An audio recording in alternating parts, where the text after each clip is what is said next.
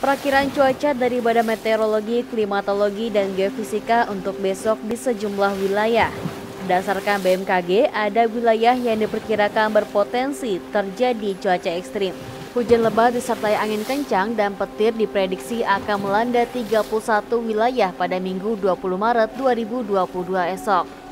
Menurut BMKG, cuaca ekstrim yang melanda 31 wilayah tersebut dipicu oleh munculnya bibit siklon tropis 93S yang bergerak ke arah barat laut menuju Samudra Hindia selatan Jawa Timur hingga NTB, menjauhi wilayah Indonesia.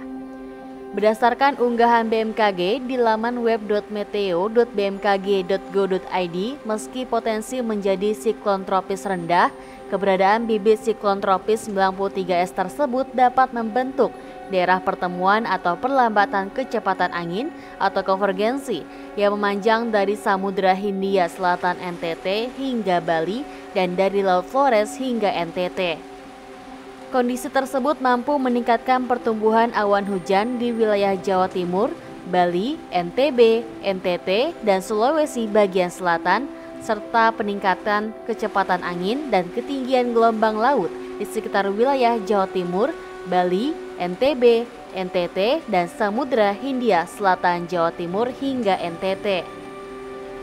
Potensi cuaca ekstrim juga dipicu oleh sirkulasi siklonik di perairan utara Kalimantan yang membentuk daerah konvergensi yang memanjang dari Laut Cina Selatan hingga Kalimantan Barat dan di Kalimantan Utara.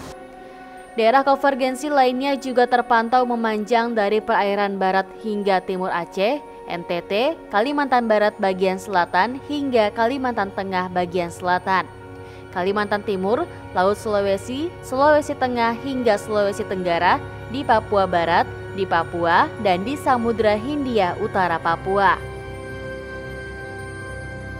Kondisi tersebut mampu meningkatkan pertumbuhan awan hujan di sekitar wilayah pusat tekanan rendah atau sirkulasi siklonik dan di sepanjang daerah konvergensi tersebut.